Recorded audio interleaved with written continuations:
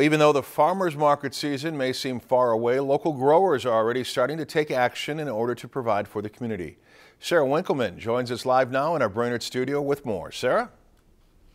Thanks, Dennis. Now, Sprout in Little Falls held a Greenhouse 101 session tonight to help inform local growers on the use of greenhouses in this central Minnesota climate. Dibblers for marking spots for our seeds, propagation mats to create heat underneath the seeds to help things germinate. Local farmer Joan Olson is sharing about some of the necessary tools that best prepare her plants in the greenhouse. We find it really important to educate the up-and-coming generation of farmers as well.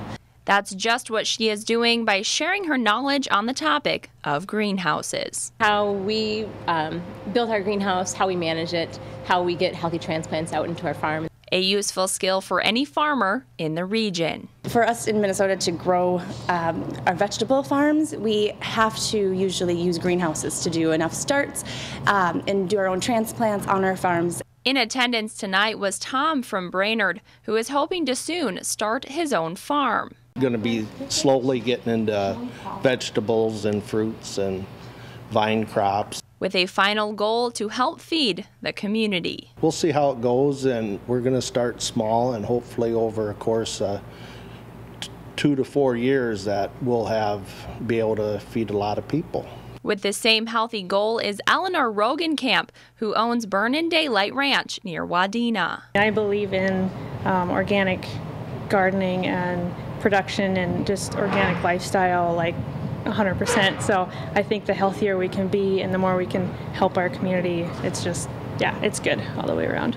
By starting with greenhouses and working towards how to build a bigger business. But there's not a lot of education for small growers on how to scale up.